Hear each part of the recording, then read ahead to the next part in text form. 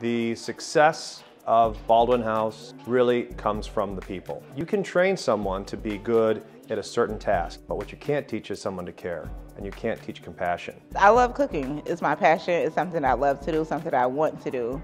Food is number one. What's the best way to somebody's heart?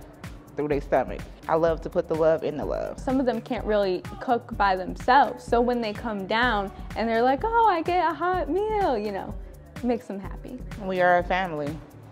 We bring much happiness. You see people sitting down, talking, and it's friendly. If they come to the dining room, they get to interact with the other residents, you know, get to brighten their day with that social interaction. I'm automatically going to meet, greet, seeing what specials they have. If you say, I can't eat this, I'm gonna make sure that I tell you that I got something on this menu that I can make for you. You form a familial bond with these people. The residents become friends with each other. Happiness, we gotta spread happiness everywhere.